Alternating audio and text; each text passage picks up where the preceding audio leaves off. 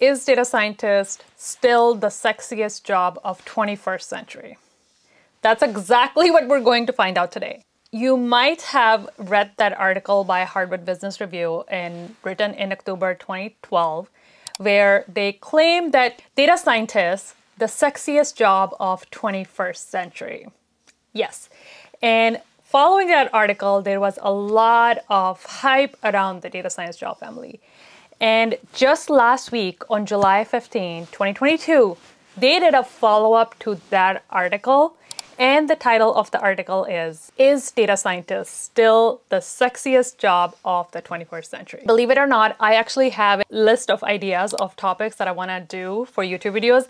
And this is one of the topics that has been in my idea list, but I haven't had a chance to record this. But as soon as I saw this article, I got immediate inspiration to actually record this video.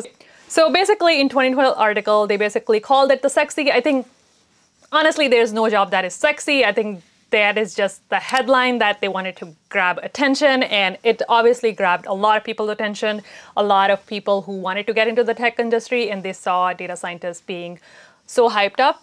It attracted a lot of new aspirants who wanted to be data scientists. And as a result of that, the industry has evolved over the years. They saw that how much hype the initial article that they wrote got, so they wanted to address it and say if it is still sexy. There are 4 major points that the article highlights in respect to the data science job family. Number 1 is they're talking about how data science is now better institutionalized because there are so much educational programs around it. And that is 100% true because there are so many degrees, boot camp, courses, online courses that are available on the topic of data science, as well as YouTube channels that are talking about data science. So they are saying like, the job family is a lot more established than it was 10 years ago. Universities, pretty much every university now offer a data science degree program, which is amazing because it just shows you how over the last 10 years, how the job family has evolved and the recognition that it has received from educational institutes as well as the industry. The second point they talk about is that in the 2012 article, they wrote that data scientist job family analysis based off of the fact that it was more end-to-end full stack data science project lifecycle, where you start from conceptualizing to use case to interfacing with business and technology stakeholders, developing algorithms, deploying it into production. So starting from the problem to deploying it to the production. Now they're saying that the job family has evolved into various roles, including data engineering, machine learning engineering, AI engineer, analytics, and much, much more.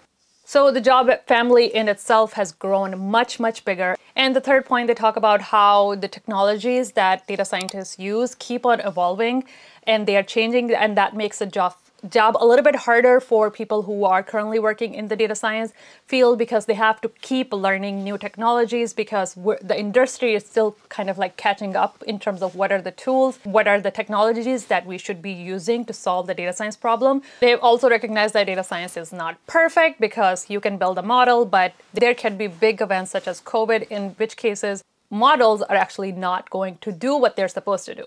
And one of the things that I'm so glad that they recognized and they talked about is how, despite all the progression in the job family, still majority of the data scientists end up spending their time on data cleaning, and there are not many great tools that are available to date that are able to do that job. I also really liked that they talked about automated ML.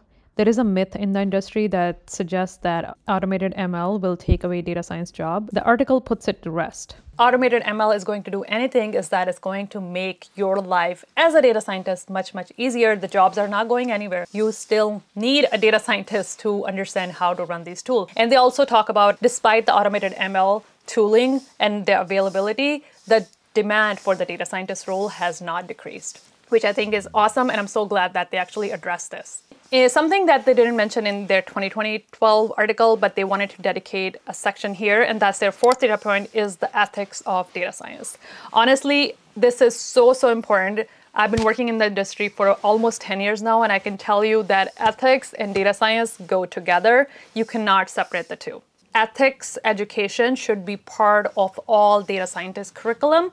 in the institutions as well as companies that have data-related role employed in the company. So there should be regular trainings for those people, which I 100% agree.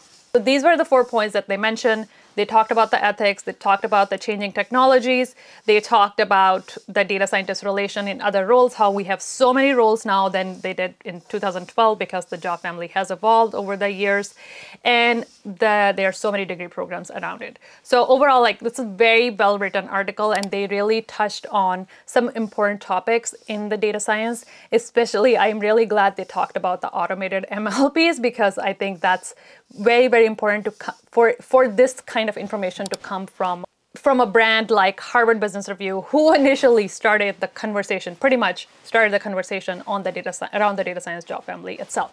So now to the part, is the data scientist still the sexiest job of 21st century? In respect to the article, honestly, they touched on it. The first paragraph, they talked about how they called out data scientists to be the sexiest job of 21st century. And they also called out that a lot of people hyper-focused on the word sexy, which is honestly, like, what else would you focus on if you label a job family sexy coming from Harvard Business Review? Like, yes, I would focus on that for sure. The question is, data scientists still the sexiest job of 21st century? They did not say anything. They just finished the article. I read it so many times. They finished the article. They did not say anything if it's still the sexy job. They basically wrote these 4 points, added a lot of details, and they basically left it up to the reader to decide if data scientist is still the sexiest job of 21st century. And in my personal opinion, I don't think a job should be labeled sexy. In a way, I'm glad that they didn't kept emphasizing on the word sexy and they just left it out from the article after mentioning it in the first paragraph. So in short, is data science job family still sexy? I don't know. But is it still in demand? Yes. Is it still exciting? Yes. There's still pain points and problems that need to be solved? Yes. 100% yes. So if the word sexy means attractive and exciting, yes, data science is still pretty attractive and exciting field to be in. There are obviously some pain points, and I've talked about them in so many of my videos that I sometimes feel like I'm talking about too many negative things. Given that I have had almost 10 years of experience in the data science field, I think it's important for me to say it, so I'm not just sitting here and glamorizing the job family in front of all of you. I think it's important to know all the pros and cons of the job family before somebody decides to enter the field. And I'm so glad that the article that they wrote is balanced, and I felt that the 2012 article was kind of imbalanced. It was more focused on the pro, but to give them some grace, I also think there was so much unknown that they couldn't have even if they wanted to. Now we have like a decade of data from people working in the data science field and the data science job family itself. I think now now they can actually write an article that is much more balanced and they have a list of pros and cons. Is data scientist still the sexiest job of 21st century? Let me know in comments, and if you have any thoughts, I'll link the article in the description below. Both of the articles are linked here, so you can read the 2012 and 2022. 10 years later, wow. If you liked today's video, make sure to give it a thumbs up and subscribe to my channel if you want to hear more about the data science job family, tech, career, and everything else in between. I will see you in the next video. Have a good one. Bye. So I just finished a full work day and I came home, got ready. My fan is currently off right now because the audio was getting messed up. So don't mind me if I start getting sweaty. I don't have an air conditioner in my house. Hello, Seattle. Okay, I'm starting to get sweaty. Oh, I'm gonna get up for 1 minute. Oh.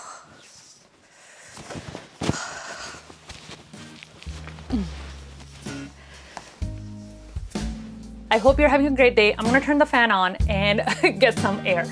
All right, I'll talk to you later. Have a good one. Bye.